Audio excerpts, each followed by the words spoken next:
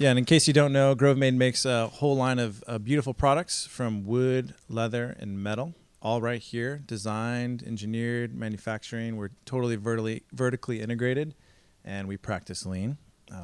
Thanks, Norman.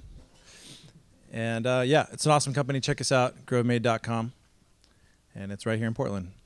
And then I also co-own and run an organization called Portland Made that was founded by Kelly Roy. She's in attendance tonight. Thanks Kelly for starting Portland Made. And Portland Made helps support and have services for maker businesses. So we help folks network, meet each other, so you don't have to reinvent the wheel if you're starting off and you're really passionate about a product or an idea, but not necessarily a business person. We can help you with that. We can point you in the right direction for business service providers if you don't know where to turn for a lawyer, a banker, etc. And then we also help you sell your goods. So for example, this Friday at Pioneer Place Mall, you can go to the mall and buy local goods with an event we're doing with WeWork there on the 3rd floor at Pioneer Place Mall. So it's called Creator Market. I printed off these neat little flyers. There's some at the doors right there, but yeah, it's from noon to 6 on Friday at Pioneer Place Mall. Check it out. Pick up some good gifts for the holidays. We'll have some free drinks, music. Should be fun. That's all. Thank you. Thanks, Jim. Okay, next up is Matt Horvat. He is the proud leader of Lean Portland. He started Lean Portland in 2010. He's going to tell us a little more about that and also a little introduction for Norman as well. Can I stand down here? Yeah, sure. Can I stand down here, folks? Uh-oh. I'll take the signal. Well, welcome. I'm really thrilled you guys are all here and turned out tonight. My name is Matt Horvat with Lean Portland. Can we get a quick hand raise for the rest of us in the room here? Brian, Alex, Dave, Ernest, Maria, Brett is not with us tonight, and Jared. So we're a volunteer group. We're registered as a business company, but what you see tonight is really we pulled off with very little money and a lot of time from these guys chipping in and contributing because of the passion they bring. So I'm really glad to be on this team. They're pretty neat folks. So we're all improvement professionals. Our tagline is we help people make work better. And we work for nonprofit clients. So our work is pro bono for people who don't normally have exposure to operations excellence kind of help. So with being a benefit company, on our website, soon to be, is our first annual benefit report. On it, you'll see that we're 7 consultants, 30 or so volunteers who turn out and help us out on weekends when we volunteer at our clients like Free Geek and Rebuilding Center. About 500 people-ish are paying attention to us through different social media outlets. This year in 2017, we've volunteered at 3 clients. In those clients, about 30 employees are directly impacted by our work, and we've donated about 700 hours of our time helping these guys out. So a quick shout out to our sponsors. A big round of applause for, well, let's do them at the end here. IISE Portland, the Institute of Industrial Engineers chapter, donated enough money to contribute for our snacks and beer. Portland Made and Grovemade, as Jim has spoken to us a little bit about, big supporters. Organizers Northwest always turns out in force to help us out. Photos by Kim tonight, Van Zoen, and Business Process Improvement. We're also supported by Portland Business Journal, Pacific Northwest College of Arts, Portland State University, West Coast Event Productions, and Keaton Averman, and Sven Schultz of Rose City Digital Marketing. Thanks, guys.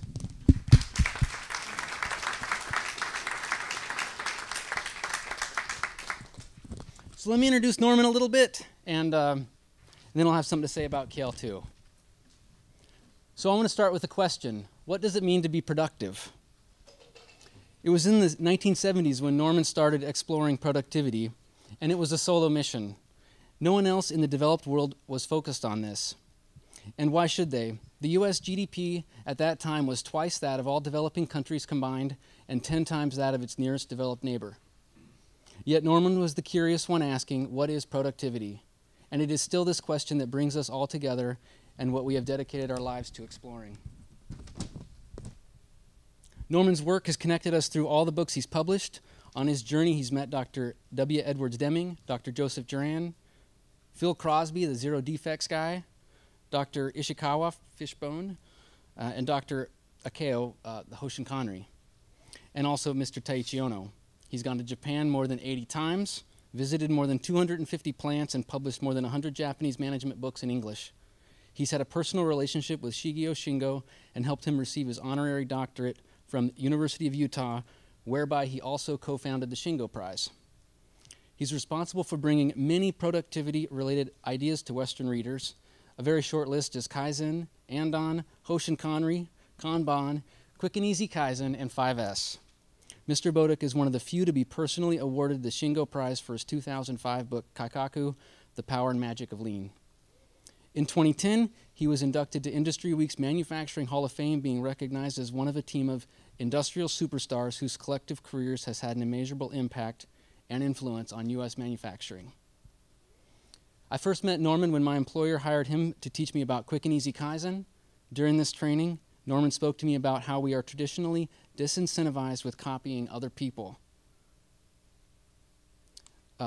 Copying others is cheating, and this is bad. Intellectually speaking, this is a fallacy and that limits learning, and Norman showed me how to break through these hidden messages with passion and inspire people to do more for themselves, how to create that environment for my employees. Even presently, I'm reminded about the content he's provided. In healthcare, my firm is currently hiring top-dollar consultants to teach us about the content that was brought to the West by Norman in the 90s. Thank you, Norman, for all that you've done for us.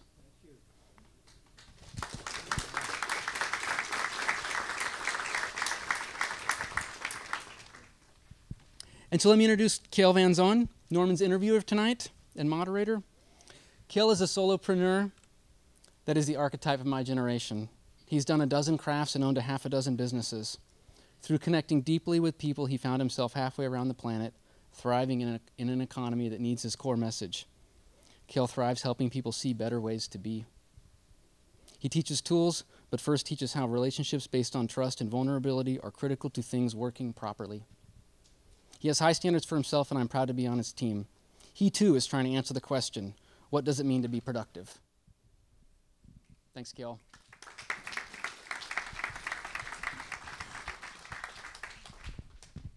Thanks, Matt. It's about the nicest thing anybody's ever said about me.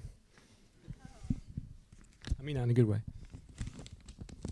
Okay, I got my own little introduction here.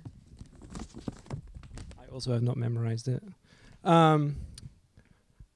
When I first read about Lean, this is going back probably about 8 years now, I think, I always thought there was something deeper about it that I just couldn't put my finger on.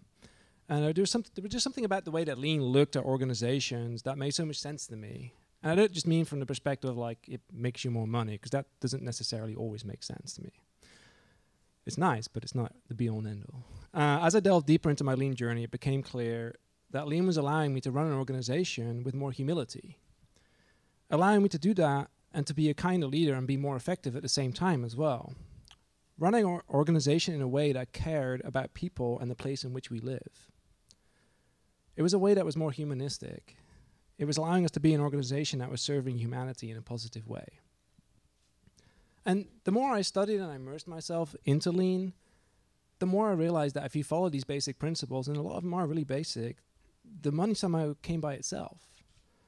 The bottom line ultimately took care of itself. And even through Lean, from a financial perspective, even though Lean from a financial perspective is much more focused on people on the balance sheet than the bottom line of the income statement. And Lean was doing that for us, but I didn't understand how it was doing that. Lean was like somehow creating profit for us by not focusing on the bottom line. We were focused on people, we were focused on the balance sheet, and it was still working for us. So in one of the first books I ever read that was published by Norman, right up here on Sandy Boulevard, back in 1979 was the first one? No, 81, 82, okay. And this was before the term Lean ever existed. And Taiichi Ohno, the father of Lean, he referred to his system about being about respect for humanity. And in fact, it was several decades before it was actually called Lean. So it was called Respect for Humanity, then it was called Toyota Production System, and then decades later they turned it Lean. But the books don't really talk about what respect for humanity looks like or how you can go about implementing that in your business and creating that kind of culture. I also realized that something must have been lost in translation from Japan to America. In my experience in the US, Lean at best is often hugely misunderstood, or at worst, it's used to do pretty bad things. You know, if you want to go Lean, you can do that, and then you can lay off a whole bunch of people because you save yourself a bunch of labor. And it's used that way here. And that doesn't really sound like respect for humanity to me. So if I could, I would have contacted Mr. Taiichi Ohno himself, the father of Lean, but he's no longer around. However, earlier this year, I find out that Norman Bodek here is still around and living in Portland and still working at age 85, which is incredible. And I was so excited when I found that out that I wanted to reach out to him, which I did, and ask him some of these questions. And then I was like, well, maybe other people are interested in hearing about this too, which apparently there are. So here we are. And, you know, it is interesting to me that this hasn't happened before. You know, Norman's been here this whole time for 30 years, and somehow the business community in Portland has not capitalized on this fact. So shame on us. It's an opportunity, no blame. And I don't know why that's the case, but that's past history. So the point is that once I found out he was still living here, I wanted to ask him these questions. So yeah, without much further ado, Norman, would you please come and take the stage with me? And let's talk.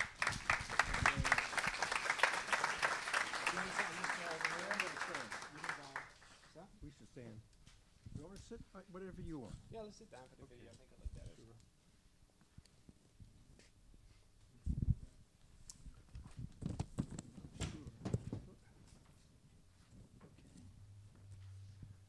So for the agenda, I think we're going to go back and forth a little bit between questions that we've prepared at Lean Portland and then also some audience questions. So if you have questions, start thinking now. And we'll have somebody come around with a mic. And please do speak into the mic because we're recording this tonight.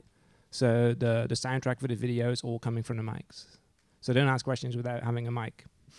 Okay, Norman. So I got one question. The first one is kind of two parts, which is what does respect for humanity mean to you?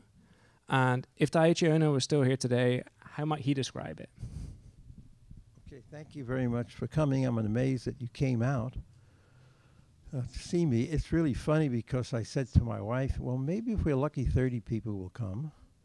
And then she said, you'll be lucky if 3 people come. It's curious. So thank you for showing up. 125 people signed up, but about half came. Maybe because it's raining out. No, not really. But you came tonight and you didn't pay anything. Is that right? Okay. But nothing is free in life. Nothing is free. So I want you to pay something. And what I want you to pay is I want you to come up with questions. That's your payment for tonight. You all must pay by coming up with questions, because that's one of the ways you only learn. If you sit there, the brain goes a little bit, you know, it doesn't absorb. And the whole thing about Lean, the whole thing we're trying to do is that you can apply something, you can do something, you can create a new environment. And this is wonderful of Matt and Kjell to do this. I'm very happy to do it with you. So the first question he asked was about the whole idea of respect for people and Ohno. So I'm gonna break one myth, because Ohno really didn't create respect for people. That came many years later. At first, Toyota had 2 pillars for their success. One pillar was just in time, or the Toyota Production System, or how do we get flow? This is the key word, flow. And all of you should be taking notes. So you have a sheet of paper that would pass that. You can write on the back of it. You should take notes. You should, unless you, even if you have a mind that can record it all, how do you begin to use it? We have to create action. So that respect for people came later. And then Ohno, this is a funny story, but don't tell anybody else. Just before Shingo died, see, 2 people created this whole idea of Lean or just in time. Came from Dr. Shigeo Shingo, and it came from Taiichi Ohno. Even Toyota does not recognize Shingo the way I do. But when I worked with the top managers at Toyota, and I would say to them, who invented just in time, Ohno or Shingo? And the answer was, which came first, the chicken or the egg? And that comes from the source, and I love it, because I spent a lot more time with Shingo than Ohno. I spent time with both, and I became their American publisher. I had translated their books from Japanese to English. So I'm sitting with Shingo just 3 weeks before he died. But don't tell this to anybody else. And Shingo said to me, Norman, I know you're working with Ohno's assistants. And I was. 2 of the assistants asked me to bring him to America, and I did. And he said, I want you to know this, that Ohno is absolutely ruthless. I'm changing and understanding. Ruthless. But he was also wonderful in that ruthlessness. And I want you to understand that tonight also, the power of that great man. The enormous power. Because he would go into he knew in his vision what he wanted. He knew what he wanted. He wanted to get what he called one-piece flow. And the factory was just filled up with merchandise. I went to Ozabile back in 1980 because I was going to go to Japan in 1981, and I wanted to compare American manufacturing with Japanese manufacturing because I didn't know anything about manufacturing. I was in data processing, not in manufacturing. And I went to Ozabile, and they had 1,000 of everything on the factory floor. They had 1,000 engines. You just visualize the car. 1,000 of everything. This was a funny day. And I'm walking along, and I'm seeing one man smoking a cigarette, and he's putting into the car brake fluid. And that's all.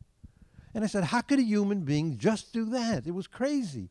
And I said, is that all he does? He said, I don't know, but we had one man in the plant. He's been here for 47 years, and all he has done is pick up a tire and put it on a hook. That was his job, and it moved it to the line. And the irony of this story is the man retired, and 2 weeks later he died. All of the excitement went out of life. Just putting the hook. Now what Ohno did, which was amazing, and we'll talk a lot about Ohno and Shingo tonight because they're the creators of Lean. Ohno would come to the factory, and nobody does it that I know of. We're talking about being lean, but I know nobody does this. Never came feedback to me. Ohno would go out, and he'd see, here's a department with 8 people in it. 8 people are working in that department. And Ohno would say to them, I want you to do it with 5. I want you to take whatever the 8 people are doing, I want 5 people to do the work. And he walked away. He never told them how to do it. He didn't even tell them why he wanted. It was obvious if we can be more efficient with 5 than 8. But he knew the following. If I didn't demand from them, and he had the power to ask because you couldn't say no to Ohno. He was the senior vice president of all manufacturing at Toyota. So you couldn't say no to him, really. But Ohno would ask for the impossible always because he didn't know what you can do unless he asked you. So we run our companies, right? And we see 10 people, and all the 10 people are busy, and we allow the 10 people to do what they continually do. Ohno wouldn't do that. One day he stands in front of a warehouse at Toyota Gosei. Toyota Gosei is a major supplier to Toyota. And he looks at the warehouse and he says, you know, to the managers, at Toyota we have no warehouse. No warehouse at Toyota. So he said to the president of Toyota Gosei, I want you to get rid of the warehouse. I want you to retrain everybody to be a mechanic, and we'll make it into a machine shop, and I'll give you 1 year to do it. And he walked away. And 1 year later, it was a machine shop, and the warehouse went away. It's amazing. That's what Lean is.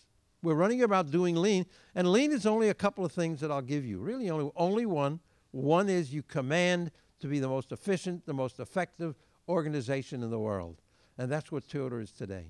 Pretty close to that. I mean, there are other ones that I like even a little bit better. We can talk about that, too. The other one was Shingo.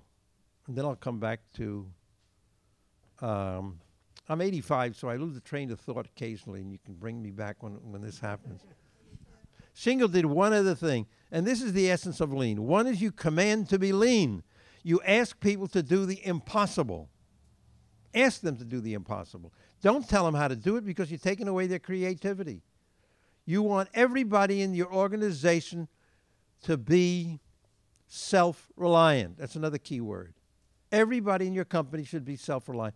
I published a marvelous book called The Happiest Company to Work For. I think you only have one copy here to buy, but it's great. And it's about it was written by the president of a company called Mirai in Japan. And he had, there was only one question, and I do this. It's called no horenso. He has a principle called no horenso means spinach in Japanese. And I never liked spinach, and I guess he never liked spinach. So he said we can have no spinach in the company. What is spinach? What is horenso? Well, horenso really represents if you want to do something, do it. Never ask your boss for permission. Imagine that. I've never heard that in an American company. Never. America's top down. Authority comes from the top. They tell you what to do as if they know what to do. They know how to make profit. You can't deny that. American companies are making a lot of profits. I have to be careful. He says I can't wander.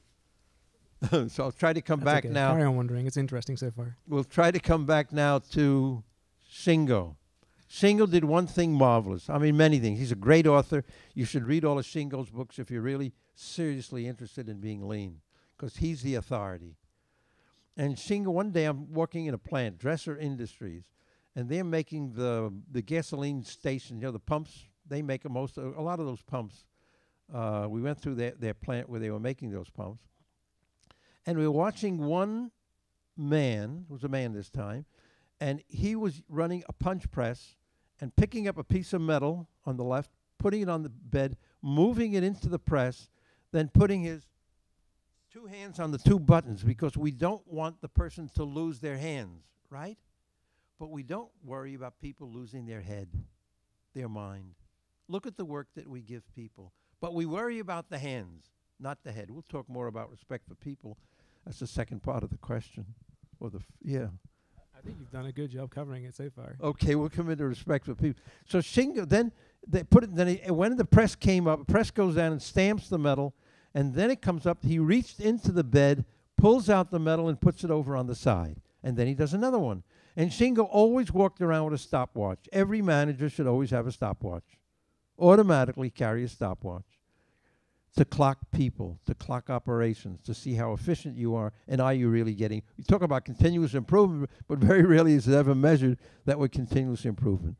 And then Shingo turns to the engineers around him, and he says the following: what is the value-adding ratio? That's a key question to ask. What is the value-adding ratio? What is adding value in this operation? And the balance is what we call waste. And that's the essence of what lean is the elimination of all the non-manufacturing waste. And there are 7 classic wastes, then I added 2. I'm pretty proud of those 2. What's the second one? I know the first one's people. That's going to be my next question, so this is perfect. Well, the first one, the 8th waste that I asked is the underutilization of people's talent. People come to work and you don't demand of them, and so they don't grow. And that's like having any kind of vegetable. You have to feed it. You have to encourage it to develop itself to grow. And people join our companies, and we see they're doing a good job, leave them alone. Well, Shingo asked these engineers, what's the value-adding ratio? And one engineer said, 100%. He's working all the time. He's always adding value. Another engineer said 75%. Another engineer said 50%. What do you think Shingo said? Very close, 17%. It's only when the press stamps the metal are you adding value. This is the brilliance of Ohno and Shingo to look at this. Because we run our companies and we're selling value. The customer is buying value, but we're selling them waste. We're selling them setup time. We're setting up wasted movement. We're selling them the transportation time. That doesn't add value. And that's what Ohno came up with, these 7 classic wastes. And the last one, the 9th one that I like, is the manager's resistance to change. Manager's resistance to change. I call it the 9th waste. Now, I've been teaching people what I call the Harada method, and you all should learn the Harada method. It is such a jewel. 80,000 people in Japan have been taught this. It teaches you how to pick a goal and how to attain your goal. It's a marvelous concept. And so I've been teaching it over Zoom. I started in June to teach it over Zoom.us. And that's what I do. I sit home and I have students all over the world. You name it, and I have a student there somewhere that's learning from me on Zoom. I teach them 1 hour a week or 1 hour every other week. I teach them on Zoom. And so I'm teaching one student, the first student that I got back in June, and he works for an Alabama hospital. And I like him very much, and he's absorbing what I'm teaching him. He's a lean manager for the hospital system. It's a very large hospital. And I say to him after a week, you know, you really should pay me something. Pay me something. Anything. He says, well, in order for me to pay you anything, I have to ask the president of the hospital. This is a multi-million-dollar hospital system, and he has to ask the president for permission to pay me something, anything. I didn't tell him what to pay me. I didn't know back then. And so he goes to I said, before you go to the president, call Joe Schwartz. Joe works, he has the same title as you, and he works for the Baptist healthcare system in Indianapolis. It's a large system, 7,000 people work there. And I taught them two things. I taught them what's called Quick and Easy Kaizen, which I taught Matt, and I taught them the Harada system. Ask him what he saves. He went and talked to Joe, and he said, Joe, what did you save from Bodek's teaching? And he said, well, maybe $1.5 million. Then I speak to, a couple of weeks later, I speak to Mark Graben. Mark Graben, I taught Quick and Easy Kaizen, and the two of them, Schwartz and Graben, wrote a book on Quick and Easy Kaizen in hospitals. It's really wonderful.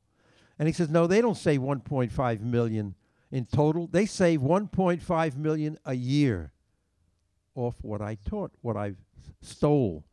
You see, you don't know Norman. He's a cheater. I go to Japan and I steal. And that's the only way to learn. I went to school. I was the dumbest kid in class. I'm diverging a little bit. I was the dumbest kid in class, really, you know. And in the 9th grade, I just had a terrible memory. I'd go home and study, and I'd take the test, and I can't remember the answer. And I'm sitting there, and Gary says, Norman, what's wrong? I said, Gary, I don't know what to do. I go home and do the homework. I come and take the test, and I fail.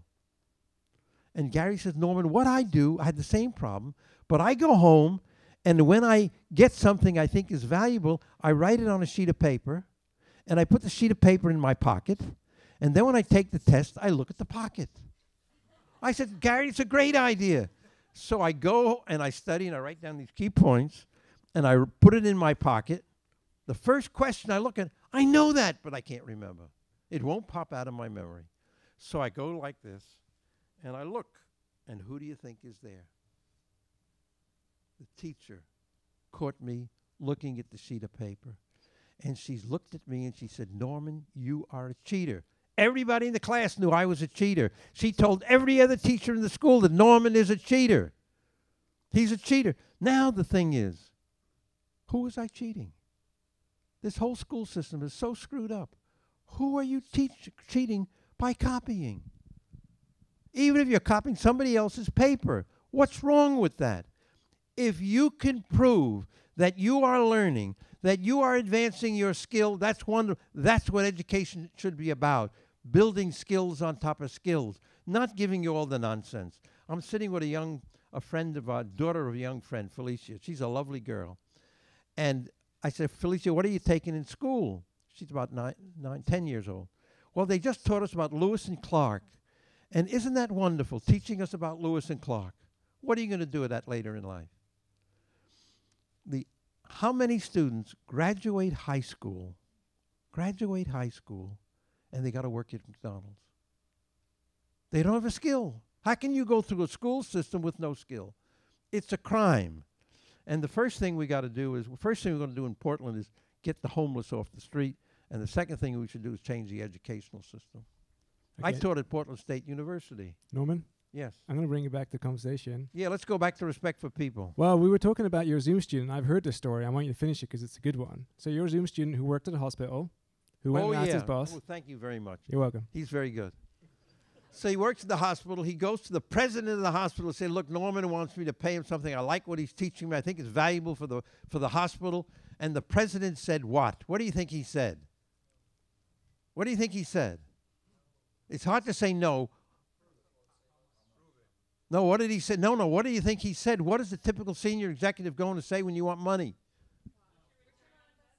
No, they're not that smart. It's not in the budget. That's it. It's not in the budget. Nothing is in the budget. This is crazy. I saved the other hospital system $1.5 million a year, and he wouldn't. Maybe he offered me $10. I'd have to accept it because I said, "Give me anything."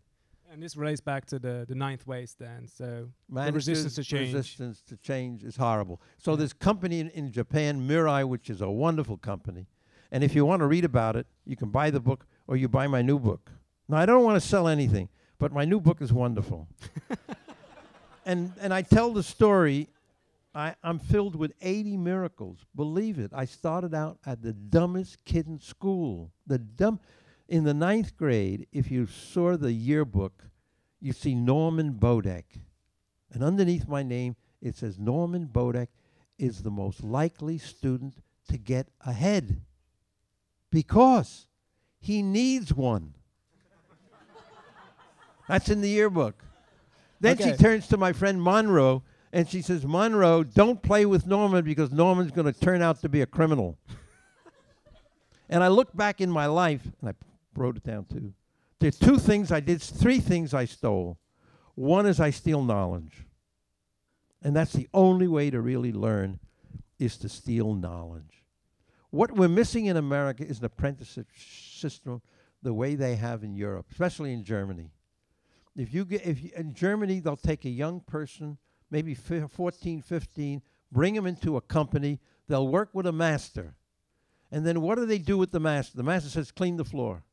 The master will not teach the student. That's the best learning, by the way. A teacher shouldn't teach a student. This is funny. A teacher should learn with the student, period. And so what does a master do? Clean the floor, clean the bathroom. That's your job. The student has to steal from the master. He has to watch it, then copy it. Watch it and copy it. And then if the master is kind enough, he'll say, "Okay, I'll look and see what you did," and look at it and see if it's any good or not. We don't have that program here, that master program. Now bring me back, because I just got lost. I think we're done for that question. But No, we it's we okay. didn't attack respect for people. Okay. Let's do that, because this is the important part I wanted to talk about. Okay. Is respect for people. What is respect for people? I want to ask you 2 questions. I want to give you another question. What is lean?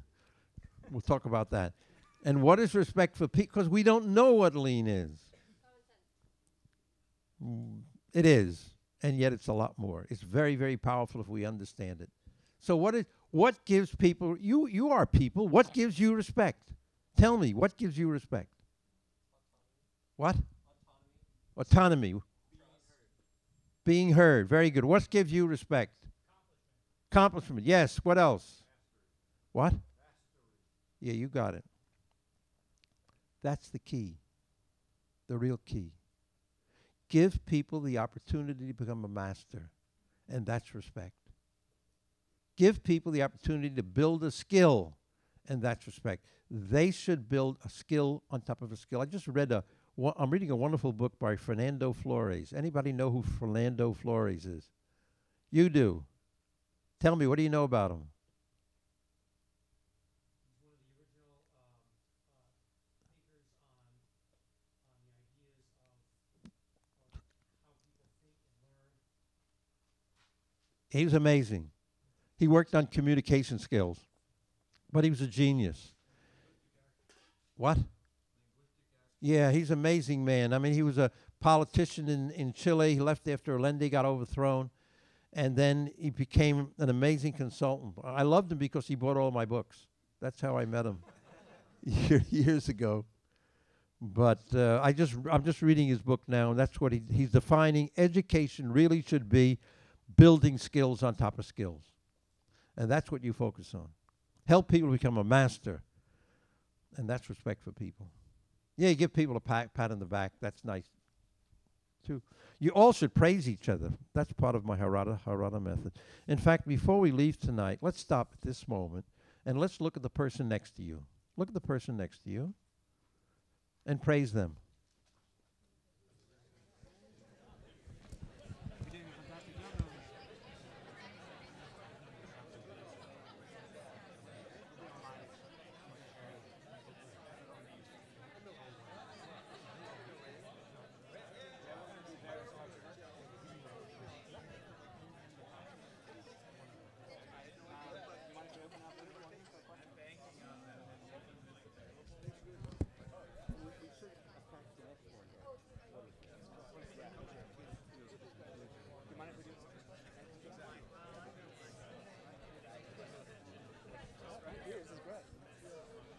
Okay. So, Every day you should praise 5 people, by the way. Don't let one day go by without praising 5 times, both at home and at work. It's a key. I could not praise when I was younger. My father never praised me. Never praised me. My teachers never praised me. Look at my report cards. They never praised me. Then I go to work and I have a big company. I never praised anybody. The reason I didn't praise, because I said to myself, I have to feel sincere. I have to feel that I really, it has to be sincere in me, then I can praise. But it never came. But then I said I'm a manager. I own a company. And I looked at one young lady, and I happened to dance with her. She was gorgeous, and she was a data entry operator. And I looked at her, and I said, I want to thank you for doing such a great job on that Budweiser work. It was wonderful. And it was so hard for me because I didn't really feel sincere about it. She stopped, looked up at me, and the love that poured out of that woman, the love that came out of her heart, it melted me. I started to cry. And I realized it was a great lesson. You'll read it in my book. Don't forget that. It's a joke. It's a great lesson in life is you don't have to get it up front. You can get it later. That means give and you'll get it back. But even better, give and don't worry about getting it back. Just give. Okay. Sorry, you can keep the microphone. I got another one here. I want to open it up to the audience who has a question ready. Okay, do you want to come to the microphone and...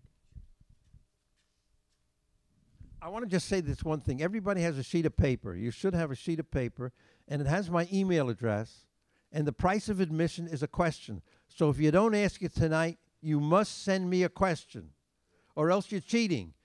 And only Norman gets away with cheating. So my question is, there's all these people that are here right now, but there are so many people out there who aren't here. Have you ever gone into why it's such a fight to get managers to embrace change, or why isn't it just the default that we do lean It's a thinking? wonderful question, you know, because managers resist change. They're afraid if they make a mistake, they're going to lose their job. It's a heck of a crazy system. That's why the Japanese were so smart in having a lifetime employment system. It's changing a little bit now. There's a vast part-time labor group in Japan. But bring back your question. Why isn't it prolific out there? Why isn't it prolific out there? It is confusing.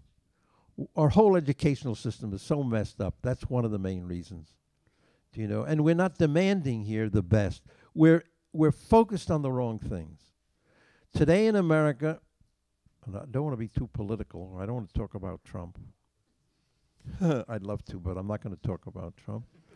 Might get me in trouble. But where was I? Come on, bring me back. Why aren't people coming to Lean in droves? Why aren't managers using this? Why isn't change part of the... Yeah, the MO? why is it manageable? Yeah, thank you. America, the enormous pressure today is on making profits.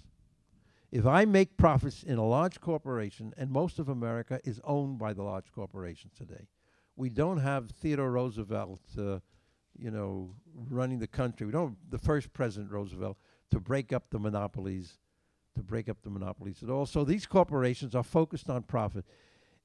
I was told that in the top 500 companies in America today, the average compensation is $10 million. So their focus is on profit. But profit is not a measure of success in the long term. Productivity is. You can manipulate. I graduated as an accountant, and you could manipulate profits so easy. I mean, one thing about profits, which is so funny from the accountants, at the end of the year, everybody tries to make as much as you can, because the accountants came up with something really crazy. If you build up inventory, it increases your profit. Even though you didn't sell it, you're making money. Well, that's nuts. So General Motors would make as many automobiles as they can in the last couple of months of the year, and then they give big discounts at the beginning of the year, and General Motors went bankrupt. I mean, General Motors never learned lean. Toyota opened up a joint venture called NUMMI in Fremont, California. And because they were afraid to come to America, they didn't know if they were going to be accepted. So they said to Ford, let me teach you Lean, or let me teach you the Toyota production system. And Ford said, no, we're not interested. And then they went to General Motors and said, General Motors, yeah, you can teach us. They took the worst plant in the system. General Motors had about 200 plants. They took the one plant that was closed because the union was so terrible, so bad. She said, well, you can take that plant. Toyota took it. 1 year later, it was the best plant in all of General Motors. It took them 1 year to take the worst plant to make the best plant. Just 1 year. And General Motors never knew how to take it from that one plant and transfer it anywhere else and went bankrupt. I think a key point as well in that is that they hired back the same people that were making it the worst plant. Yes. So Toyota proved that it wasn't about the people, it was about the process. Right. They were all the union people. And there's a fantastic changed podcast that. about this. It's a This American Life podcast that you can find. Just look up NUMMI, This American Life, and you'll find it's really, really good. So why isn't it prolific? Well, the system is a little bit messed up now. And the senior people don't really understand the power of Lean or what Toyota did. And so what is Lean today primarily? Well, no, that's the next question. Actually, you just said the senior people don't understand the power of Lean. Do you think sometimes they're threatened by it? No, I don't know. They're misusing it. You know, one of my clients was Jake Brake, back when I owned Productivity. I sold that 20 years ago. Jake Brake, I brought over these two Japanese that I mentioned, Ohno's assistants.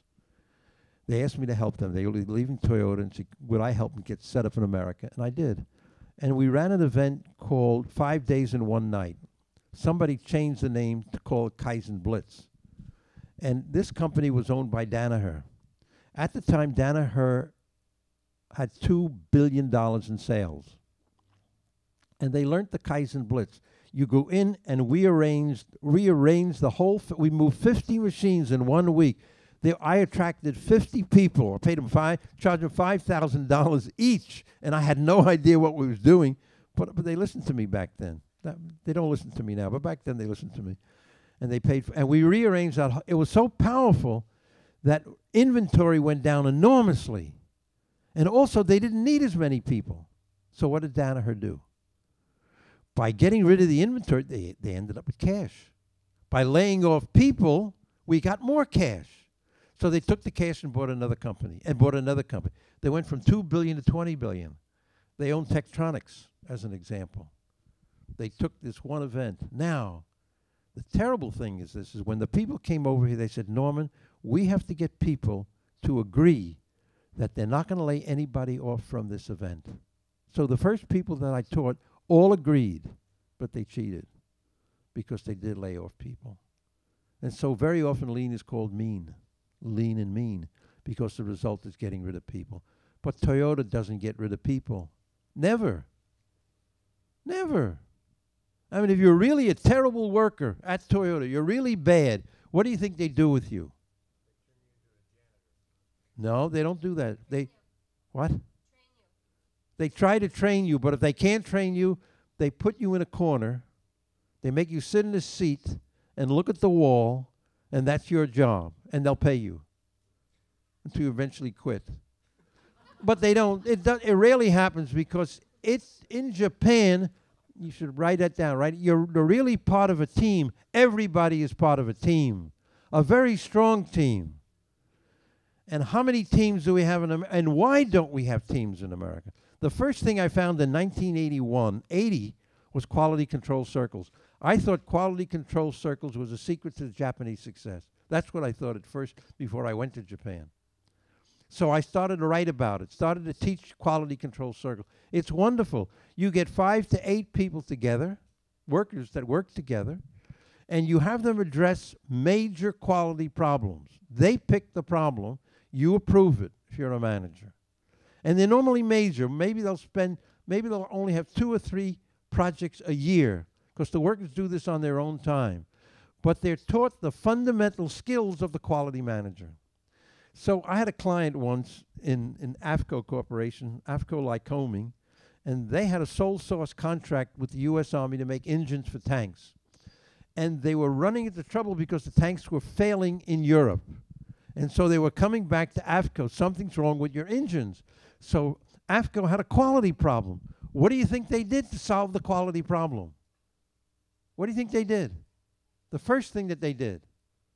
What do you think? Of course, they fired the quality manager.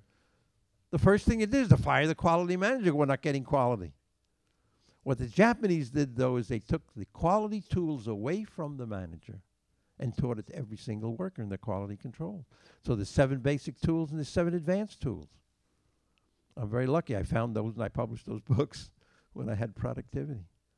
I have one magic in my life, one major magic, and that's discovering the great talent that exists in the world of manufacturing, the world of management. That's my talent.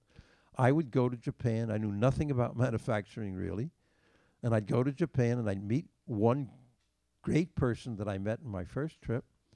And I found out, you know, what the person read.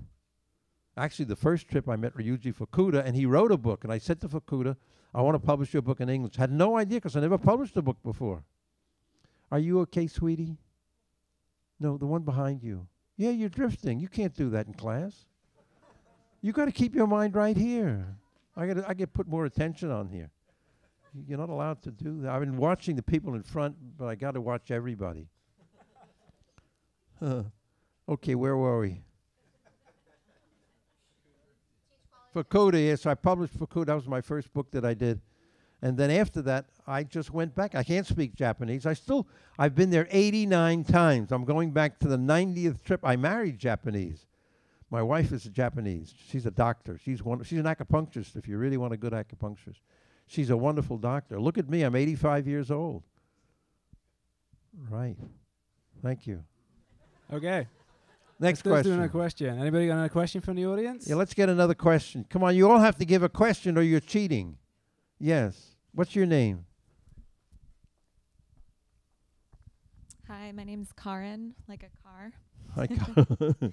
I have 2 questions, and I think the most relevant is,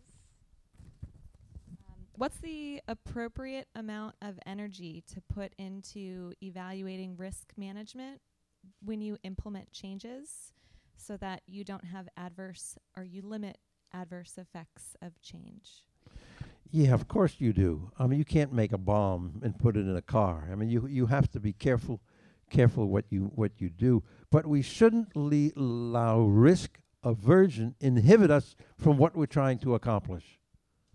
So when you talk about energy, yes, you have to be careful that you don't give people poison. Do you know what I mean? That you give them the product, you want to give people what they're really buying. So you have, in that sense, you have risk aversion. But don't let it get in the way of you being successful in the company. Don't use it as an excuse. It's too, you know what I mean? Before you test it. Give it a chance to test as long as it doesn't kill somebody. Next question. Matt, I think you had a question, right? Okay. And thank you, Matt. Thanks, Norman. So a lot of people are looking for help nowadays in Lean. And there are some big names from Japan like Shingujitsu, which I understand is... That's the company I just mentioned. Is it? So yes. I wanted to ask you what you'd look for in getting good Lean help. Well, let's tell you what Shingujitsu does. I mean, they had the most powerful, because Ohno picked, this is what we don't do in America. Ohno picked 10 people. He took about 10 years or so to do just-in-time at Toyota. Then he had to go out to the suppliers. So he went out to the 10 top major suppliers, Nippon Denso, Taiho Kogyo, the top 10 suppliers, and Psyche. And he got one person from each of those companies. He took one person from each company, and he put them into a team. And they worked together to learn together. Ohno would teach them, and Shingo would spend at least 1 or 2 days a month just with that team. Teach, because Shingo was the greatest engineer, the greatest problem solver in the world, the last 100 years anyway. And they would put him into a team. And I was connected to almost everybody in that team. It's a miracle in my life. The 2 that I mentioned were part of those teams. They came over here and started a company called Shingujitsu. I wanted to be a partner, but they wouldn't let me be a partner with them. Even though I brought them here and made them successful, I have a lot of negative stories, and I don't want to bring them up with them. But they're an amazing team. The Cow, I think, has an office in Portland. The Cow was at one time probably the best lean consultant in the world. He went to Boeing and taught them lean. I tried to teach Boeing lean, but they wouldn't listen to me. But they brought in the Cow. I tried to bring the Cow into Boeing, and Boeing wouldn't listen. But a couple of years later, John Black, who I taught, got a hold of the Cow and brought him into Boeing. And he taught them what the fundamentals of lean is all about, is eliminating those wastes. That's it, eliminating the waste. I added 2 more, but eliminating the waste. All of you should know what the wastes are, and you attack them. So one waste is transportation. Transportation is moving things. So if you're making an airplane, there's lots of transportation. In fact, a lot of the Boeing aircraft is made overseas in Japan or China today. That's a lot of transportation to bring them back. What the Cow would do is he'd move everything close to the airplane. So if they were making something across the street somewhere, you got to move it as close to the airplane as you can. He attacked those wastes.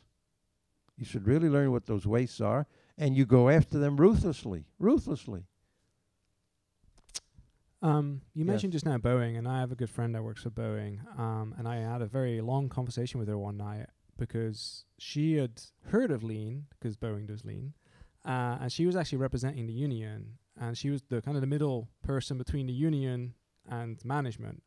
And we had a really long conversation, and what we were basically getting at was that maybe it's not really possible to fully implement lean when you have union versus management. Yeah, Do you have any experience with that? Yeah, this is very good. First of all, I'm teaching Boeing next week. I'm very happy. I'm teaching them 3 days, what I call the Harada method. And the nice thing is, I don't have to go up to Renton. They're coming down to Vancouver, staying at the Hilton, and I'm going to teach them.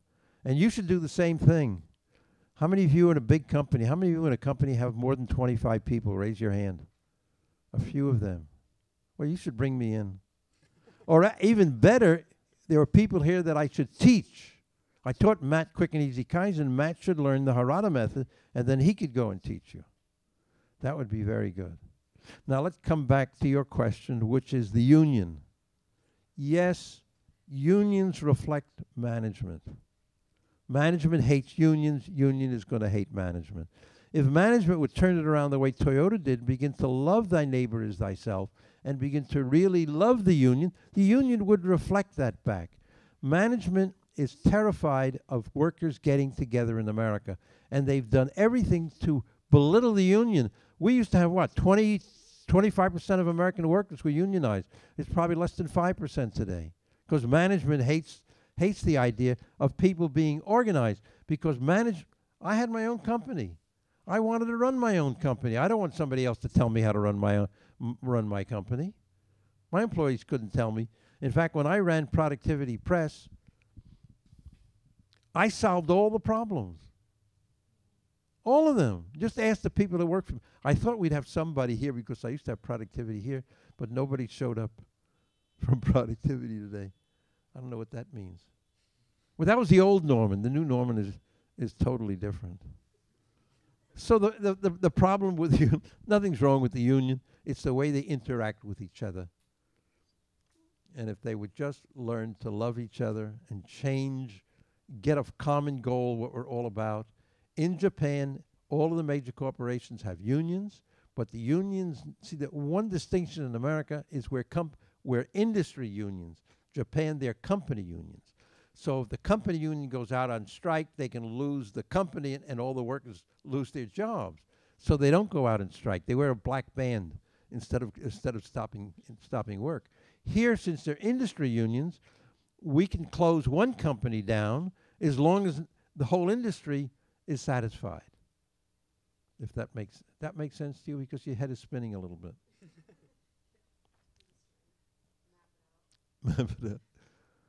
Next question. Come on, ask another question. I'm having fun. I hope Anybody you have a are. question? Yes. Okay.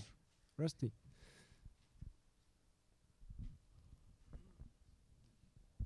What is your favorite lean tool and why?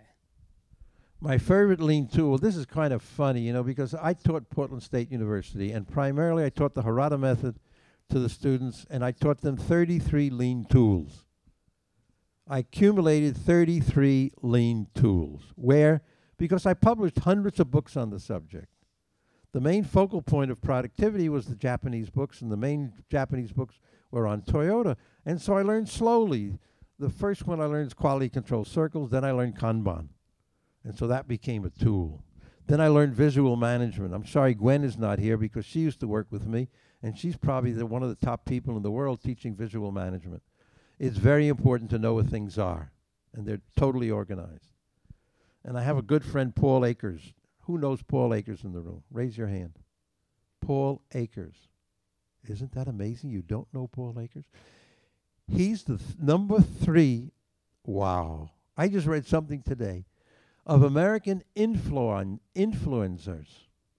Those people that influence our thinking. Paul is number 3 in America, and nobody knows him. Has anybody heard 2-second lean? Okay, that's Paul Akers. Paul Akers wrote 2-second lean. Everybody should read 2-second lean if you're interested in lean, because he took my quick and easy Kaizen. He stole it. He's a good stealer. He stole quick and easy Kaizen, which is the Japanese suggestion system, and instead of working on a project to get the project done, he said every day every worker should come up with something to improve their productivity by 2 seconds. That's all. Improve your work by 2 seconds. In Quick and Easy Kaizen, I taught people to take a picture before and after. Show the problem before and take a picture after. It's in my book. Well, the world has changed since I wrote the book.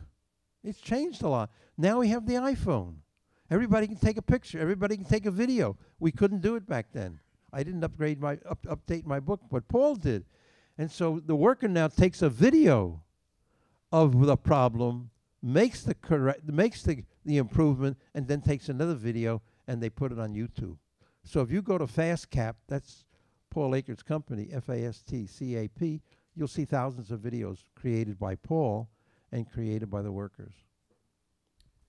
Paul is a wonderful man. I mean, he somehow he adopted me as his father recently, and he traveled with me in India. Went to Grenada with him.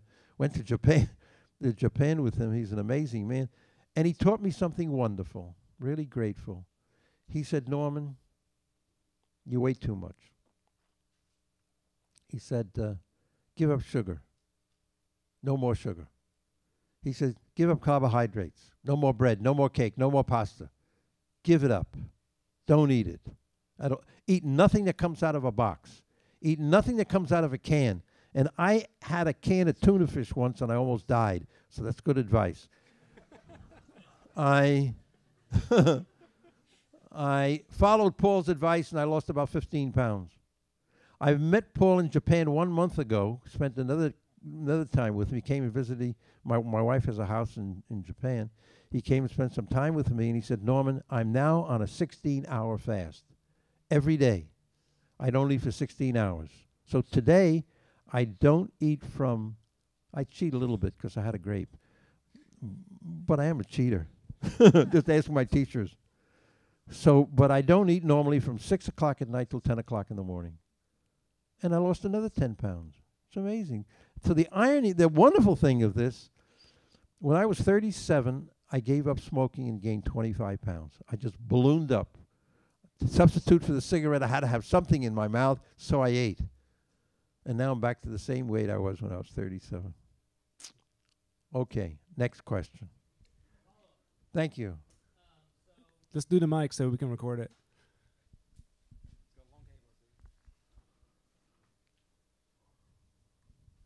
I'm glad you have questions because I brought slides just in case you didn't have questions. I was going to put up the slides and talk about things. So you mentioned some of the great tools. What about tools that are specific for really small operations? Well, I don't like the idea, even though I taught it at college, I don't like the idea of being tool-focused. I like you to get an understanding clearly that lean is the elimination of waste. Lean is respect for people. Lean is a manager's job is to solely develop people. Top management's job is to create the vision where the boat is going so you know where the company is going. But middle management's job is solely to develop the people they're working for. In fact, if a middle manager was smart, he would work or she would work themselves out of a job. Make everybody self-reliant like at Mirai. They're all self-reliant. They can't ask their boss for permission. It's a wonderful management style to get people to really be very strong. So a tool. Well, people using value stream mapping, right? They're using, I don't know, there are 33 tools. Send me an email, I'll give you the list of tools. But you shouldn't be tool-oriented. You should be eliminating the waste-oriented. It's much easier. There's only nine wastes instead of 33 tools to worry about, right? You attack motion. We know that motion is a waste. But I have yet to find anybody in America attacking motion. I don't see it. You do? What?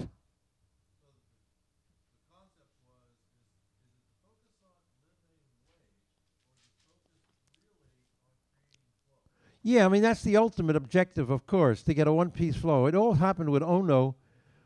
Ohno, two things. Got to come back to the word flow. But I said to Ohno once, how did you learn just in time? And he laughed. He said, I learned it from Henry Ford. I read Henry Ford's book Today and Tomorrow. So I came back from Japan. I lived in Connecticut. I called the Greenwich Library, which is one of the best libraries in the world. And I said to the librarian, can you get me a copy of the Henry Ford book Today and Tomorrow? And I read it. It was wonderful. I called Doubleday. I said, I want the rights to reprint it, and I'll give you a 10% royalty. I didn't have to give him anything because it was out of royalty. I wasn't too smart. But I sold 35,000 copies of that book at $35 a book. Ohno gave me a gift of $1 million. Because it didn't cost anything to print the book. There's no editing, nothing. You just take the book, and we printed it. Now, Ohno did focus on flow. Ohno was Toyota was so far behind American companies. He was trying to figure out, how do I catch up? And he discovered that the American supermarket, he said, when Mrs. Housewife, because back then the housewife did the shopping. Today I do the shopping. I'm married to a doctor. But the housewife goes to the Safeway and takes off 10 items, and what does the supermarket do? What do? They put it back as fast as they can. That's the job of the supermarket system today, because there's very little shelf space. They have 50,000 different items in the store, very little space except Coca-Cola, of course. They got lots of space. They have lots of power. Anyway, Ohno thought, why can't I do that in manufacturing? Why can't I come up with a system? He mentions flow. How can I get a system that eliminates all of this inventory? Remember, General Motors had 1,000 of everything. Toyota had the same thing prior to Ohno. The factory was, because they copied what the Japanese did. I'm bouncing all over. But what the Japanese did at the end of World War II is they came here to learn from America, and we opened our arms and our hearts to them. We really did. We let them come into our factories. And they came in there, and they were so grateful. They all had cameras. And they would say to the manager, can we take your picture? And the manager says, of course you can take my picture. So the manager's standing there very proudful, with a smile on his face. And then they said, could you move over just a little bit? Because they wanted the machine. They wanted the technology, and they took it back to Japan. And they copied it 100%, and then he improved it. And it puts us to shame how far ahead they are with the technology they took from us. We invented robots. I don't know if there's an American company really making robots. And when I was in Japan, maybe 100 companies were making robots. They learned robotics, and then they said, why can't we make our own? And they made their own. I should have been a billionaire. I was told in India that I should have been the richest man in the world, but I'm not that smart. I should have been the richest man in the world. I went to Japan on my first trip, and I meet Fujitsu Phonic. It fascinated me. First robot manufacturer in Japan. And they took me to one of their plants, and robots were making robots. This is back in 1980-something. Robots, the factory, the lights were off because robots don't need lights. They only had one engineer sitting in the computer room. What an amazing, and I didn't buy stock in the company. It's crazy what I've done. But yes, please, thank you. Now, I'm not doing what I'm talking a lot, but I'm not giving you things that you specifically should be applying to do to be lean. That's what we should be addressing now. What can you really do to be a lean company? What can you do to be really a lean consultant? Yes. Well, unfortunately, that's not part of my question, because I think I've been trying to figure out how to ask this. So what you were just talking about was automation. And right now it feels like societally we're talking a lot about innovation. And in the past, innovation has led to more automation, which has led to more joblessness, which probably has led to more homelessness. And so I guess I'm just trying to reconcile these two things around efficiency and productivity, and this move towards innovation and automation, whether it's self-driving cars or Amazon taking over Whole Foods or whatever it is. All of these are jobs. And I know the key part of lean is to not necessarily cut jobs, but that seems like part of this big movement towards innovation and automation. And I'm just curious. Okay, how so you wonderful, reconcile wonderful question to address. What's your name? Kelly. Kelly, wonderful question, because it's a very important question. It is. Progress should not be stopped. No. If automation is going to reduce the labor, then we bring in automation. Why? Because 90% of what labor does today stinks. That's no job to give a human being what you give them to do. They're extensions of those machines. That's why you can automate it. What are they doing? They're doing this. We have an assembly line. We have a tack time of 2 minutes, and the worker in that 2 minutes does the same thing over and over again. They work on 300 cars today. They do the same thing on the 300 cars. When I first went to Toyota, that's what they did. Then they changed, because Georgetown in America, they demanded different. So every 2 hours they changed the work and gave them something different to do every 2 hours. So in Japan, every 2 hours the worker gets something new to do. But it's still like a robot. But this is a question. That's why we got to go back to focusing on everybody to become a master. Japan has something I wish we had here. Maybe you can start it. They have what's called living masters, living treasures. So they pick the top artisan of every skill in Japan, maybe 30 or 40 different skills. Knife maker. Who's the best knife maker in Japan? And that's honored. I went to a plate manufacturer because I love to buy these Portland plates. And the plate is a brand new plate. They're asking $2,500 for the plate because it comes from a living master. We focus on mastery. And we don't worry. We don't want to retain progress. And people are it's better to pay the people not to work than to have them do some of the useless work that we have them do. We should send them back to school. Do what Roosevelt said, the second Roosevelt. He set up the WPA, and millions of people were taught how to work. Taught skills. I mean, go to Mount Hood. That was made by the WPA during the 30s. Yes. And the homeless, we can address the homeless if we're really serious about it. Yes, we can get rid of this homeless. And when I was younger, there was no such thing as homeless. There was a couple of bums on the Bowery in New York City, but that was it.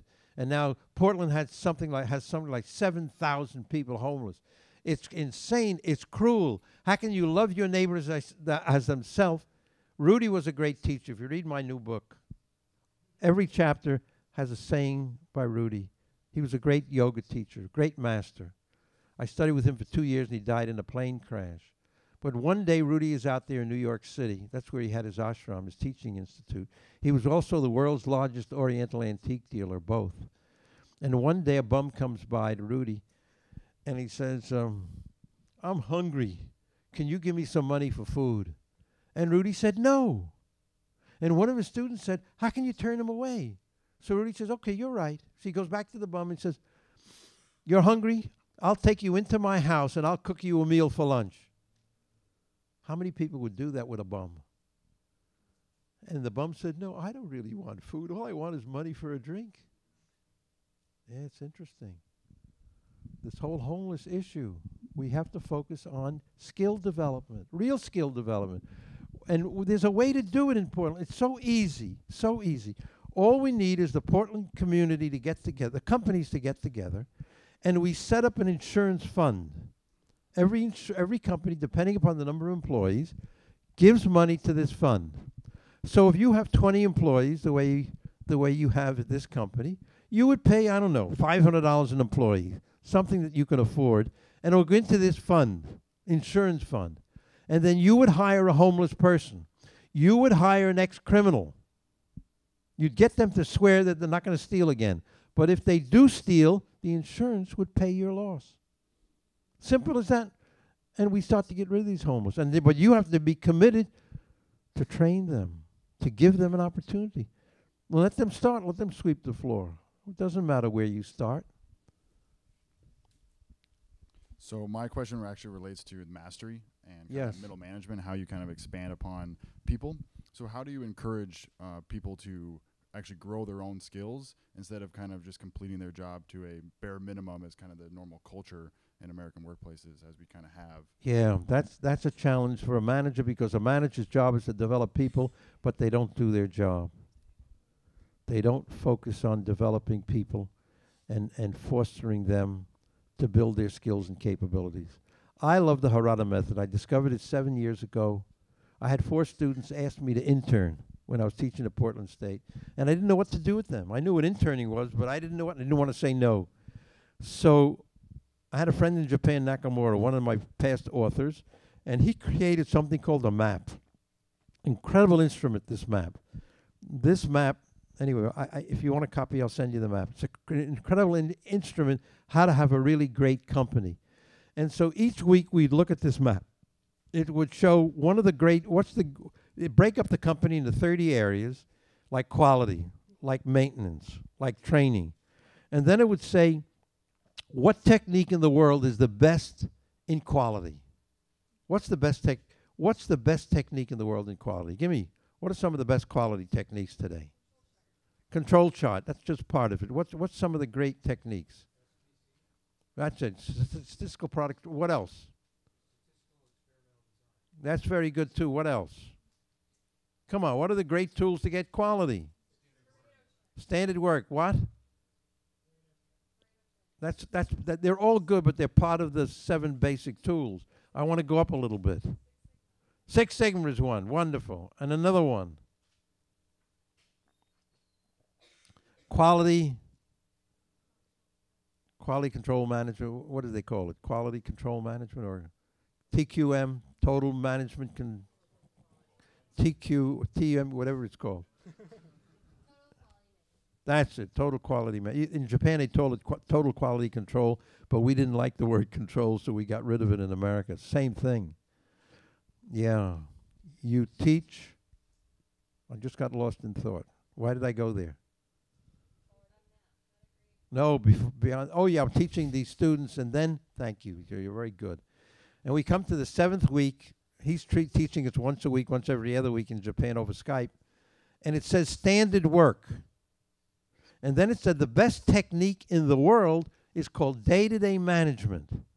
Day-to-day management is the best technique to get standard work. And then they said, what company, who's doing it? And it said Takashi Harada. So it said Takashi. I said, who is Takashi Harada? He's somebody that teaches day-to-day management in Japan. He's taught 80,000 people. So what I do, because this is what I do, is I said to my wife, she's Japanese, see if he wrote any books. He wrote 7 books. We bought all 7 books. And I was very lucky because 3 of my 4 students knew Japanese. So they read the books for me. I got so excited. I picked up the phone through my wife because he doesn't speak English. I don't speak Japanese. And I said, Mr. Harada, I want to bring your work to America because that's what I do. I publish Japanese books and I bring them to America. And I said, I want to go to Japan to meet you. And I did. I got on a plane business class because at my age, I only go business class. And I go to meet him. This is a funny story. I go to meet him, and I say, I want to publish one of your books. Which book can I take? Because that's what I do. I take one of their books, translate it, and publish it here. He says, no, I don't want to give you one of my old books. I said, I just flew from America to meet you to get one of your books, and you tell me I can't have one? He says, no, I want to write a new one. And then I said something I should have said to Shingo and Ohno 30 years before. I wasn't that smart. So many things I didn't do. I said to Harada, I want to co-write the book with you. Because now I'm starting to write books. I've written 7 books. Co-write it with you. He said, okay, and I did. I co-wrote the book with him. He sent me 100 pages, and I added another 250 pages. I try to Americanize it. I try to take what he's interpreting, how we could use his work here in America. And I published his book. Thank you. I don't know if I ever asked you a question, but go ahead. I actually have a question. Yes. That kind of came to me. When you mentioned about the unions, you mentioned that in Japan, they love the unions and they work with them, and then I didn't say love. I said they accept the union. You used the word love. I did use love. They love people. Okay. Love thy neighbor as thyself. But they accept the union, but the union, go ahead. Well, my point was on the word love, because you used it several times. Maybe it wasn't in that context, but it was definitely talking about that. That is something that is very difficult to talk about in the work environment, obviously. Well, what I'm saying, in Japan, unions are with every major corporation, and they they try to express the values of the workers with senior management. They do. And they're cooperative. They're not belligerent. They don't close the company down, but they do demand an increase. We want 10% raise this year. They'll tell that to management.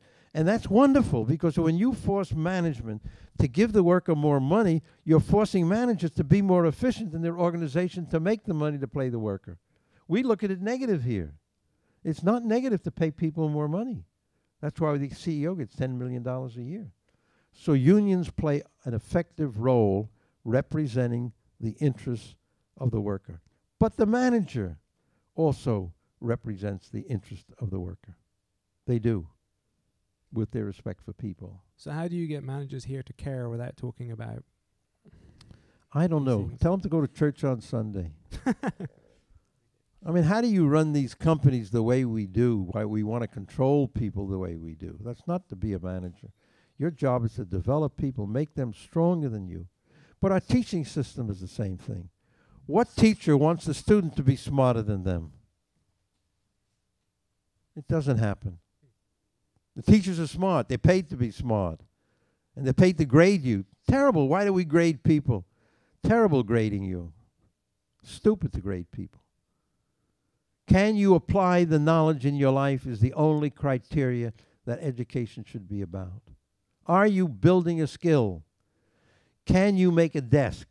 Can you cook? Can you plaster a wall? Can you do things you know that you can make a living? Then you got a good education. But you graduate high school, and you were kind of... I had seniors in my class at Portland State. They were seniors, and it was pitiful that they're graduating with the skill level that they have. It was terrible. Portland State, have to be careful. They might sue me, but they're stealing. They're taking from these children and not giving them the fundamental skills. They give them a diploma, and industry says, well, at least they got a diploma that's better than no diploma. And so they give you a job. But what do you really know? Where were we? I think we have another question there. Thank you. But I want the question, if we can go back that you do something, I'm going to teach you something if you'd like. I'll teach you how to meditate if you like. Go ahead.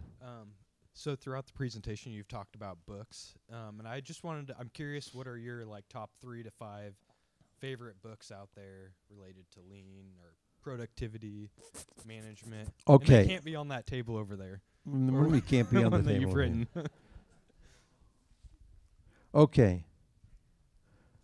I do like the books that I've written. Mostly on the quick and easy Kaizen, but there's Kaikaku, the book that I got the Shingo Prize for, and that's primarily what I learned in Japan. The best books should come from the originators. Why do you go to somebody, like if you could read Japanese, you should read Harada's book. And well, he wrote half the book, so it's okay. But why do we read most of the lean, the most popular lean book was not mine. It was Womack's. Womack wrote a book called The Machine That Changed the World, professor at MIT. Became the best-selling book in America on lean, and I just read it. I never read it before because I spent all my time reading my own books instead of reading somebody else's books. And it's a history book. It doesn't teach you lean. It teaches you some awareness of what it's about. But there's not one mention in Womack's book of one of my books, and my books are from the people that created lean. We talk about these tools. Every one of those tools came from the productivity books. Every single one of them. It was magic with me. I went to Japan, and I'd see a manager like Shingo or Ohno, and I would try to find out, what do you read? What do you find of value? When I said it to Shingo said, only my books are of value. So I published 12 of his books. But they are. I'd read Shingo's Green Book #1. It's the first one I found. His Green Book, The Study of the Toyota Production System from an Engineering Viewpoint. And you can get used copies on you don't have to buy it from Productivity. You get used copies on Amazon and buy it. There's actually a lot of used Productivity Press books. Yeah, a lot of the used books Powell's there. have a lot of them. It's the fundamental is Shingo's work. Shingo's SMED book, How to Do Quick Changeover, was the key to Toyota's success. Ohno wanted to get the flow, or one-piece flow. What was the block? The block was inventory. How do I get the inventory down? Well, where does inventory come from? Primarily it comes from stamping out parts, metal parts especially. And so in order to stamp out, it took 4 hours to change over a press. If it took 4 hours to change over a press, you couldn't make just one and do a changeover. You would never sell a car. So you had to stamp out 1,000 or 5,000. General Motors took 40 hours to change over a multi-step press to press out the hoods of automobiles. 40 hours. So when they made a changeover, they had to press out 20,000 hoods before. So they had mountains of inventory at General Motors. Ohno recognized that's not going to give him flow. Flow is one-piece flow. The customer wants one, we make one. So how do we get the inventory down? So he goes to Shingo, and he says to Shingo was his consultant, and he said, Shingo, it's taking 4 hours to do a changeover on that press. I want you to do it in 2 hours. Ohno asked the impossible. And Shingo's brilliant. He said, okay. You're paying me money, okay. And Shingo sat in front of that machine for days. How many of you would pay a consultant just to come into your place and sit and watch? You do? Well, you're unusual. You're very unusual, because we very rarely do that in America. Just sit and watch. And so Shingo watched. And then Ohno comes in a couple of days later and says, no, 2 hours is no good. You got to do it in less than 10 minutes. You got to go from 4 hours to less than 10 minutes. And Shingo said, okay. And he did it. Shingo watched and studied and discovered how to make that changeover in 10 minutes. Then I take Shingo to this dresser industry again, same company I mentioned earlier. We go to a punch press, taking 2 hours to make a changeover. Shingo teaches them a few fundamentals. Took him about an hour to teach them the fundamentals. And then he said, okay, how long is it going to take you to do what I tell you to do? And they said, well, maybe 3 hours. Shingo said, okay, I'll come back. But when I come back, I want you to make this 2 hour changeover in 10 minutes. And he leaves. And he comes back 3 hours later. And they make a changeover. And they did it in 12 minutes. And Shingo had a scorn on his face. He says, look, I told you 10. And they did it in 12. And then he laughed, of course. Knowledge is so powerful when you really acquire it and go after it and understand it. Yes. Okay, I want to do one last question. There are many more books, but start with Shingo and Ohno.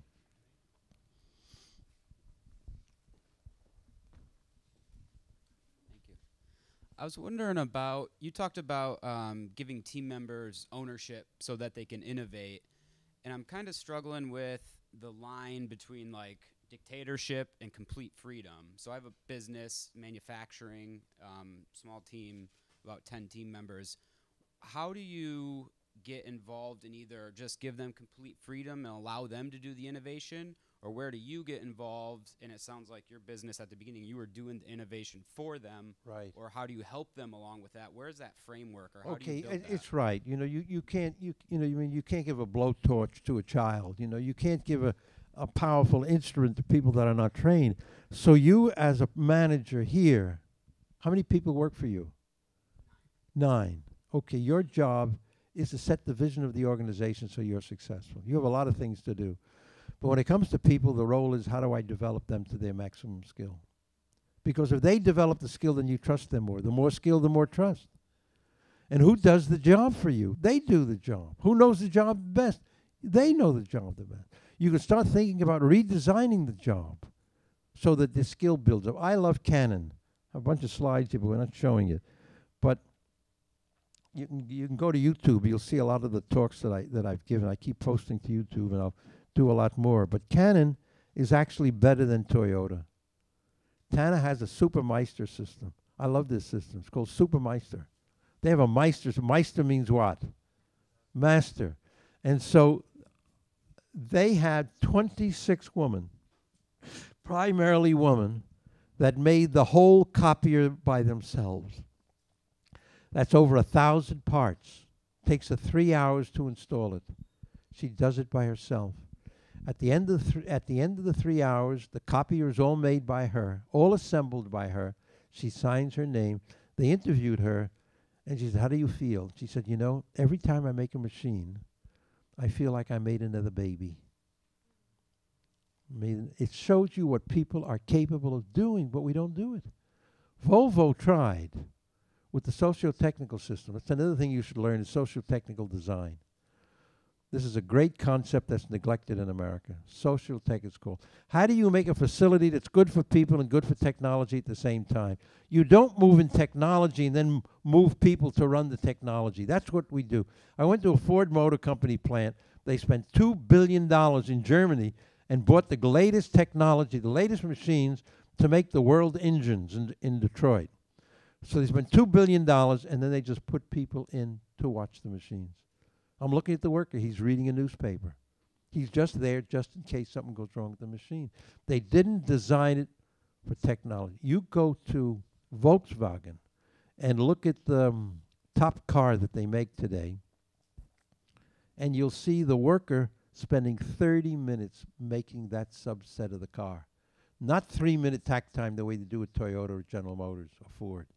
30 minutes. They look at that man as a master, or that woman as a master, to make a whole subset of the car. If people are capable of doing it, that's what you want. So make everybody in your that's your vision. If they get stronger and more successful, you'll be more successful. Of course, you'll have to pay them more, but you're making more. Yeah, that should be your focal point today. And who's successful in America's image? HP, Meg Whitman. I mean, she was wow. She made multi-millions because she made billions for Hewlett-Packard. Billions. How did she make it? She laid off 30,000 people. Yeah. What's the purpose of a company? We're all part of America. We're all part of this society. We should be making the society better. We should be solving the homeless problem instead of making the rich richer. And now we have a new tax law that's going to make the rich even richer.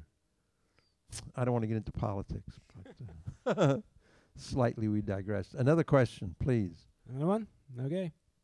Yes.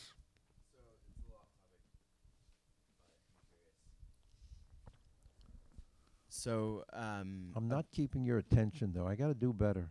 I'm fully engaged. No, I just watched your mind a minute ago, and it was worried about your questions. It's not you. It's the brain. It's always moving. So with automation and a lot of companies, unfortunately laying people off because we're getting better at what we do and we're not repurposing people, there's a lot of talk about a universal basic income. I like the idea, but that's mainly because I think people can be masters in other ways, and it opens people up to do other things. Curious what your thoughts are. I don't like that. I mean, my first reaction is I'm focusing on people become masters. I want to focus on building skills and capabilities for people, and I don't want to give people crutches. I don't want people to starve, but I don't want to feed them like the homeless. I would do what Roosevelt did.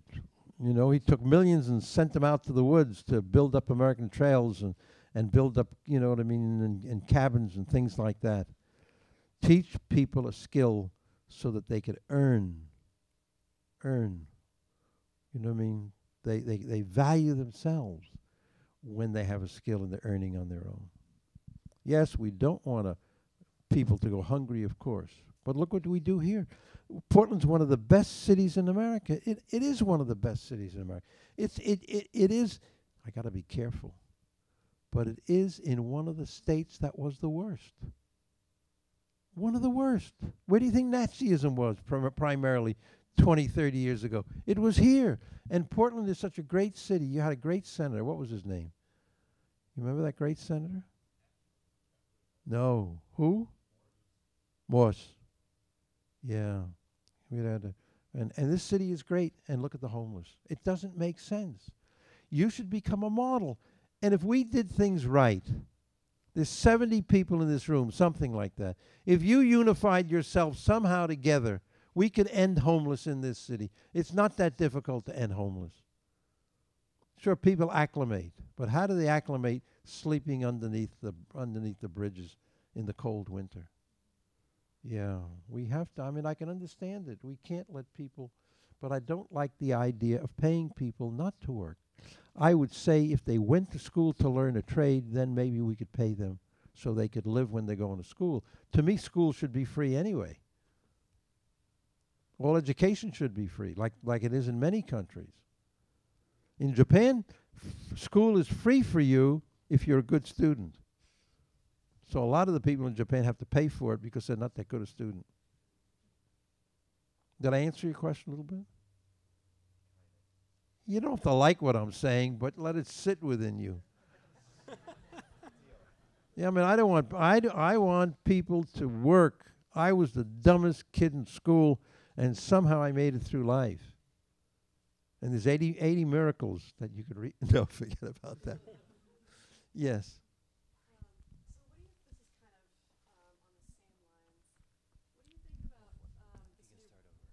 It's kind of on the same lines, but what do you think about new research that's come out about boredom and downtime for humans and how that's actually really productive, creative? Yeah, I mean, because the kind of work we give them, people get bored. But I'm trying to wrestle with one thing so we can understand this clearly. If we look at a great musician, Itzhak Perlman, some great musician, like on the violin. In order to be great on the violin, even a great violinist will spend, 8-10 hours a day. Da da da da da da da da da da da. They're repeating over and over and over and over and over again. That's life. You have to repeat over and over again to refine a skill. But you don't take away the creativity from the individual. You give the opportunity for continuous growth. You're searching for perfection in whatever you're doing. And that requires you to focus. How do you focus when you're doing the same thing repetitive for 3 minutes? You lose your attention, and then you lose your mind. And so work is boring. The other word you use is what?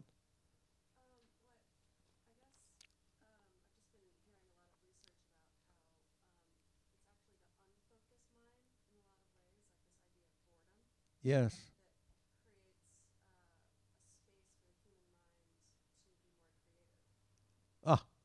It's the opposite. Yeah. I mean, focus is really a key, of course, to focus. Let me tell you about the mind, my feeling about the mind. You get 50 to 70,000 thoughts a day. That's what it's, if you search internet, 50 to 70,000 thoughts. As I'm talking, your mind is continually thinking. It doesn't stop thinking. And you're comparing. And what is these thoughts? They're coming from your inner computer. So everything you experience goes into your computer, and then for some reason, it regurgitates, and it comes up. Not that you need it, it comes up. And then you have to make a choice. I love this. When an athlete, I have a beautiful video. When an athlete wins something, the interviewer says to the athlete, well, what were you thinking about when you won? What were you thinking of? If he really was a winner, he wasn't thinking at the time of winning. That's the funny thing of the mind, because you're focused. Your mind can't, when you're in a trapeze up there, believe me, you can't think. You know what I mean? You can't think. The mind, write this down. I'm only repeating what I learned from others that I like. The mind is a wonderful servant, but a terrible master. Remember that. Your mind is a wonderful servant. If you use it properly, it'll give you what you need. When you say to your mind, I really want this, it'll dig deeply within you to give it to you. The mind will give it to you. The mind will really work for you. It has a great computer.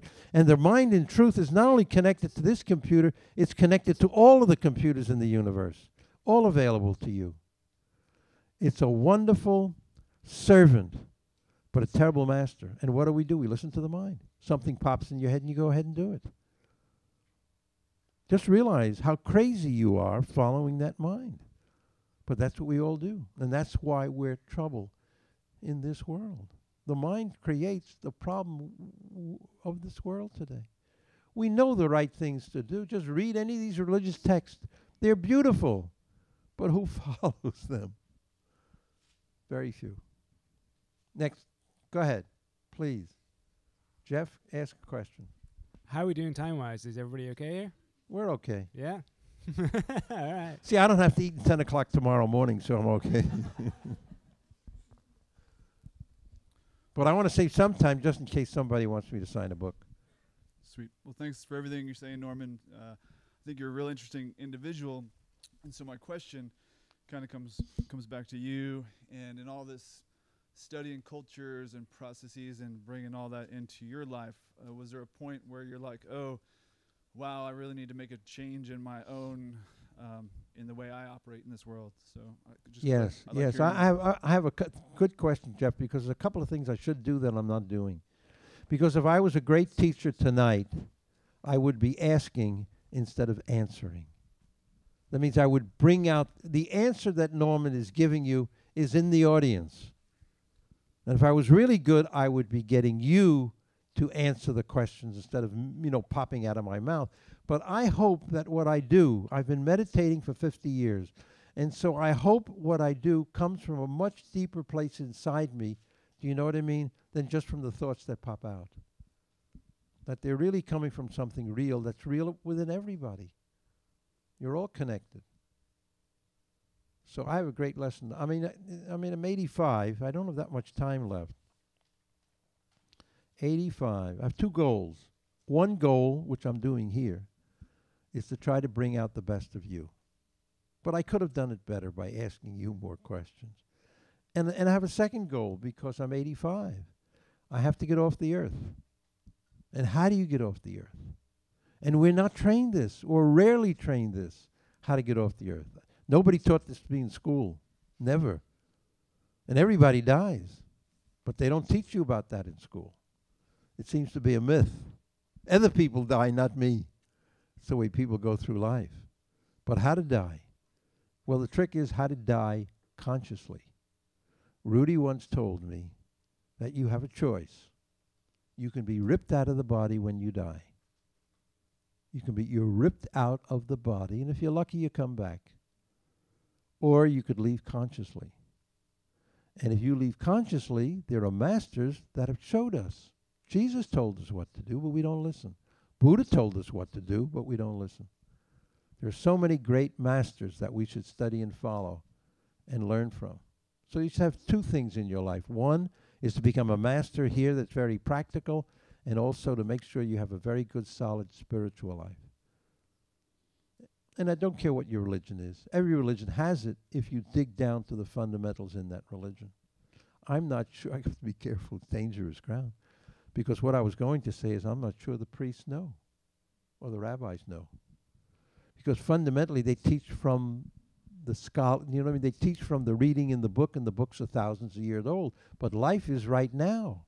Life is your great teacher right now. And I'm very grateful to you for the questions, and the energy in the room I think is wonderful. Not too many people are falling asleep on me. Any more? I'm going to be respectful of people's time, and of your time as well, Norman. And I also wanted to give you the opportunity to sign some books and for people to talk to you a lot more there. I think we've gone pretty full circle tonight on all the stuff we talked about, all the way to how to die, which is awesome. Didn't expect that one to be in there. Thank you. So it gives me something to think about. I want to really personally thank you for coming out and talking with us. My pleasure.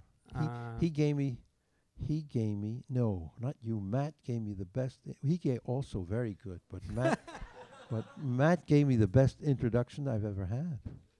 The only thing is, this book here, it's not my book, but a student of mine, and Matt knows this man because he worked for him.